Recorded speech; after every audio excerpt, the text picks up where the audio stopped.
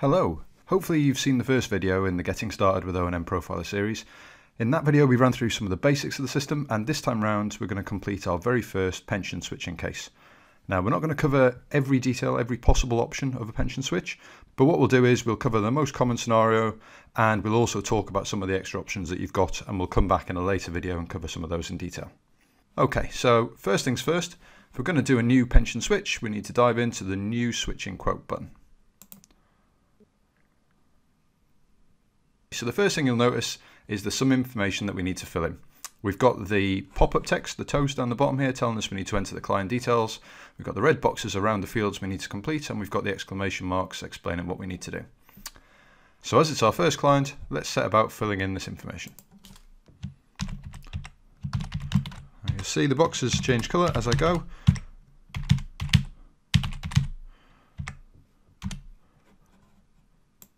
There we go. Now, service basis we set up in the introduction video, so you can have a different service basis for different clients, and obviously the advisor charging is then linked to that. So I'm going to leave it on the default, but that's how you would set the level of service basis for this client. So you'll see now that our warning text has gone, our exclamation mark's gone, and all the red boxes have been filled in. We filled in all the information on the right, so now we're going to work our way down the left to the next important section, which is the current plans. Okay, and again we've got the message telling us what we need to do. There's nothing in here yet because we haven't done it, and we need to add in current plan. Obviously they're switching from something, so we need to tell the system what the something is. Let's give it a meaningful name, and then tell it which provider it is. You'll never guess. Happy life. Because O&M Profiler can do much more than just pension switching, this is the stage where you tell it what they've got at the minute. So if you want to do the drawdown switch, you click drawdown, bonds, ISAs, all the rest of it. We're going to do a pension switch for the purpose of this demo. Okay, and then you'll see some extra fields have come to life here, some extra exclamation marks, so the bits that we must fill in. So let's do that. So current value, obviously you're going to have a benefit statement in front of you with this information on there.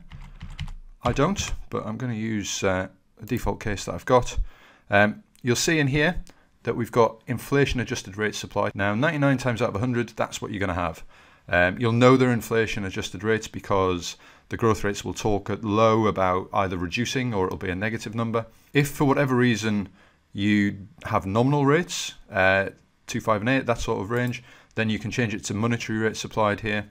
Or if you're waiting for a statement to come through and you don't have the actual statement from the provider, you can pick estimated by system, and that'll prompt you for a single charge. So if you know roughly what the charges are, you can get an idea. Probably your compliance department won't go for this, but it's a good way of seeing how the land lies before the information comes in, seeing if it's worth pursuing.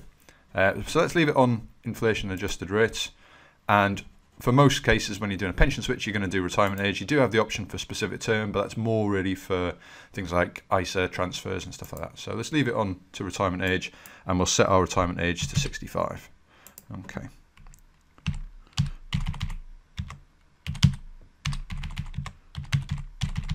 Okay.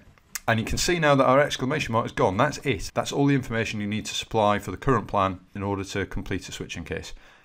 There are still 3 sections left, so I'm going to go through those, but if you wanted to, you could skip straight on now to the new investment. So the system's made an assumption on the growth rates. We've assumed that you've got the industry standard rates, and you'll see what we've done is we've put the nominal rates alongside the inflation adjusted so you can see what they relate to.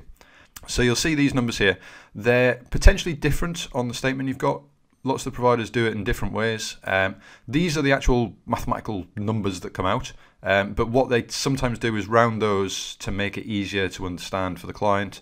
So what you might see is -0.5, 2.4, 5.4, 2.5, whatever it might be. They're all worked out the same way. They're all worked out with 2, 5 and 8, and then inflation adjusted afterwards. So more often than not, your quote is going to be an industry standard, but if it isn't, that's handled. So if you've got reduced growth rates, you can go in and enter the specific rates for the funds. It might be they've given you -1 at the low rate, for example, and again it'll calculate the nominal value and show you what that is. If you've got multiple funds with different growth rates, you can use our calculator. Click on that, and you just tell it how many funds there are. It'll fill in the rows for them, and you're simply typing in the amount invested and the growth rate. I'm not going to fill this in for this case. I'm going to keep it nice and simple, but just so you know that that's there. There's lots of different permutations for current plans. One of the real skills you'll develop when doing pension switching is learning to translate what the existing provider has given you. They all write it out differently. They all have a slightly different style. If you get a case that you're not familiar with, you've got the help option up the top, which is context aware. So because I'm in current plans, it'll tell me lots of different options about current plans. And there's also videos to show that as well. Let's just put that back to industry standard for now.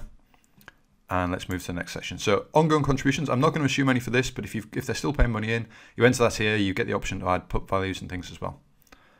Holdings. So we already know the supplied maturity values, so we're not going to use the holdings to calculate anything. This is purely for past performance information. But obviously this past performance information is very useful. So if you know the funds, you are better off adding them in. There's two ways of doing it. You can go out into the full-blown fund research section and look for the funds. But if you know the ISINs or the names, the easiest way is to pick from a shortlist. Now this is pre-populated with all the ABI funds because I told it in the basic details section that it was an ABI plan, so it's already done that search for me. So I can just pick that one and add fund. If the fund you want isn't in the pre-populated list, that's not a problem. You can simply type in here the ISIN number, the name, and it will go away and do a search and add that into the list. Okay, so let's stick with the one we've added and we come back. So it's in the list now, but it's not got any units or value assigned to it, so we just need to click on the edit icon. You can do it in monetary terms, in percentage terms, or if you know the units and you prefer to do that, you can cancel out of this one and enter the units directly. It was 150,000, so I'm just going to put that in.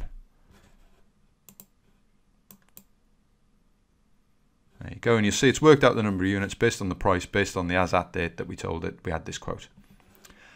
Right, then I could add in second plans. If you've got more than one, you simply add them in, up to 9, you keep adding them in, keep entering the details, exactly the same premise. The only requirement is the retirement age must be the same. We need a consistent retirement age in order to do a consolidated switch, but that's the only thing. What we're going to do is we're going to keep this video to a single plan, but later on in the series we're going to come back and revisit my first consolidated switch, and we'll go into a little bit more detail about some of the other options at that stage. Okay, so that's everything for current plans. Back to the left hand side, new investment. So there's 3 different ways of picking where you're going to invest in the new plan. You can do it through specific funds. So if you know the set of funds you're going to use, you can simply add them in. You've got the picker and you've got the research section again. If perhaps you're just looking to do a market comparison, you don't know exactly who you're going to invest with, which funds you're going to pick, you can use the sector defaults mode. What that does is, based on the using rule down the bottom, it will pick the most appropriate fund for each product. So it's important to realize that it's not necessarily the same fund for every product. So let me show you. If I pick 100% by double clicking, or you can type, just click and type, mixed investment 40 to 85, and the using rule we've got by default using the lowest annual fund charge, including funds in the equivalent IMA sectors. So what that means is for every product, it's going to pick the cheapest fund they've got available, and it's going to look in OEX and unit trusts and things as well. There's different rules. You can say don't look in OEX and unit trusts. You can say must have 5-year past performance. You can say instead of finding me the cheapest, find me the largest. The default is that one, simply because it gives you the most results. What you can do, once you're here, once you've filled something in, is you can save that as your default. If you're going to pick different each time, then don't worry about it, but if you are, you can save that as your default. The last method of picking funds is centralized investment propositions. These is where your model portfolios live. Now, you'll either have model portfolios that have been system supplied, perhaps if you're part of a network or if you've asked us to add some in, or you'll have created model portfolios yourself. And that's outside the scope of this video. We're going to cover that later on. But when you've done that, you'd come in here, simply put a tick in the box, and that's it for you. You're going to use that model portfolio across the products to support it. We're going to keep it simple for this video today, and we're going to do sector mode. So I'll leave it at that and move on to results.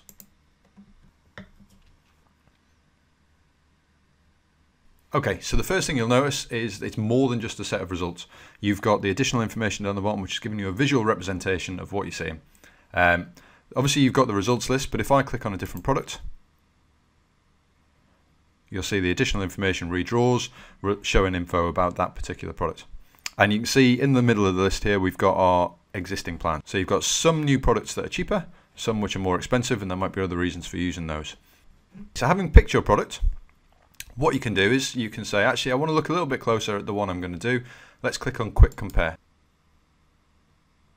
And what that does is it gets rid of all the other products apart from the one you selected and the existing provider. And that extra screen space has now been put aside to the additional information. You can see there's lots more info in there. And what you can also do with the additional information is, let's say you want to look a little bit deeper at the acceptable growth rate matrix. Perhaps you're part of a network that uses that. You can change the additional information dashboard to one more specific to what you're looking at. And it'll just go a little bit deeper into the options that you've got for that. So let's change that back to the default one, the pension switching. And let's turn quick compare off and get back to the full list. So one of the key things you're going to want to do probably every time you run a switching case is produce the switching report. You've got reports here. The switching report is specific to the highlighted row. So you'll need to pick the product that you want to produce the switching report for. If you want the full results list, there's simply a report called results. Now there's two different types of reports that we do. We do client-facing reports, ones that we think you could quite happily give to your client that comes with extra explanation, an introduction page, some reasons why you might want to switch and all the rest of it. And other reports that are perhaps more for putting on file. And the results is one of those. It's a list of all the results. It shows your working basically, but it comes without any commentary. So I'll show you both styles of reports. So we'll go for the switching report first. Okay, and here's our pension switching report. So you'll see straight away it's got a cover page, tells you who the client is and bits and bobs. It gives you an explanation down here in the bar about what the purpose of the report is. Depending on which browser you're using, save and print will be slightly different. It basically creates a PDF. So in Edge, the default browser on Windows 10, you've got the print and save icons up there. It's slightly different in Chrome and in IE 11, whatever it might be. But hopefully if you're familiar to that particular browser, you'll be familiar with how PDF printing and saving works in there. I'm just going to zoom out a little bit. I'll do it so we fit a page on. Okay, so we're going to flick through the switching report. I'm not going to talk in depth about very much of it. We'll focus on some of the key numbers. But obviously, if you've got any questions about the report, just speak to our support team and they'll be happy to help. So we've got the introduction.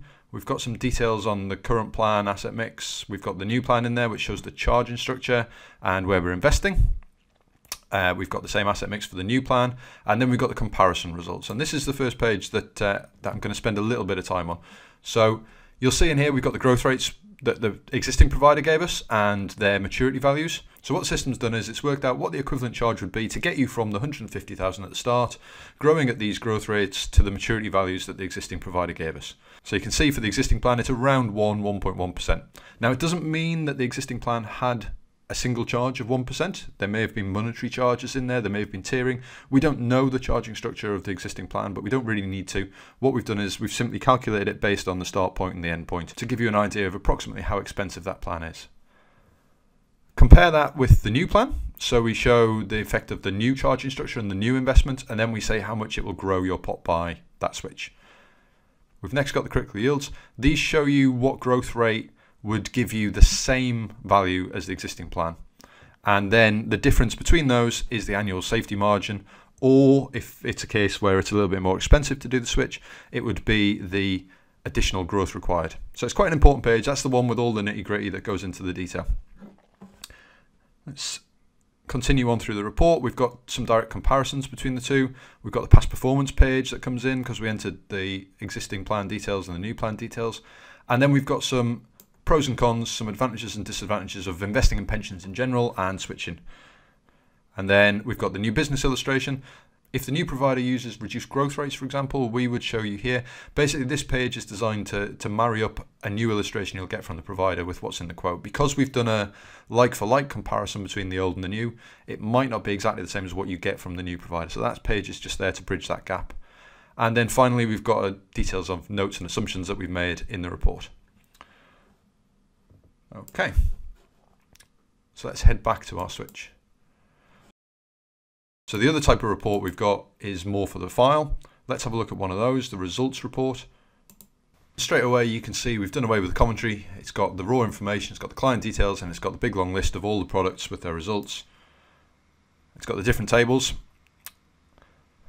so AGR and ASM, overall percentage, things like that. So it's as I say, not designed to go necessarily to the client, but you might put it as an appendix, or you might just have it on file to make sure you've got the audit trail of what you did. We touched on advisor charging and how you would set it as a default. What you might want to do though for a specific case is you might want to change that. So if we go into actions and advisor charges, you can, as you see here, override the client service basis for this quote. So let's say I've done a little bit more work for this client and I'm going to actually charge 1.5%. to automatically tick the override because it knows we've changed it. I can also change the ongoing if I want, but I'm going to leave that as it is and click OK. And the system's recalculated using that new advisor charge. The other thing that's worth drawing your attention to is product sourcing. If you want to look at only specific products or products that have specific features, then this is how you do it. Product sourcing and filters. And you can pick certain criteria that the products must support. And you'll see it gives you a count of how many offer that facility. Now perhaps this is the criteria you're going to use every time when you do a switching case, or you're going to use it quite often. You can save it, give it a name, drawdown supported. And as I say, you can either make it default or you can just save it. If I make it the default, then every switching case I do going forwards is going to start from this position. It doesn't mean I can't change it. I can come in and do exactly the same, but the default is going to be whatever you've set it to. So I'm not going to do that for now, but that's how you would do it. If I click OK, and we've now got our reduced set. Okay. One other thing to mention, you might notice that there's a switching report pack as well as a switching report. There's also a switching report with investment comparisons. Let me just quickly explain what the difference between those three is. So the switching report is the one you're going to do most of the time probably, but what we've done for convenience is we've added in a switching report plus investment comparison. So that's going to do a portfolio versus portfolio comparison, and it's going to append it to the end of the PDF, so you don't need to print off two different reports. The switching report pack is more for when you've got multiple plans. What that'll do is that'll do the switching report for the consolidated. It'll then repeat the process for each of the individual plans, so you can compare them on their own merits as well without you having to go into each and print them off. So we'll cover that in a little bit more detail when we do our consolidated switch, but one of the questions we get asked is what's the difference between them, so it's worth covering that at this stage. Okay, that's everything I'm going to cover for this video. In the next video we're going to look at accumulation and decumulation. I hope you'll join us for that, but for now, thanks for watching.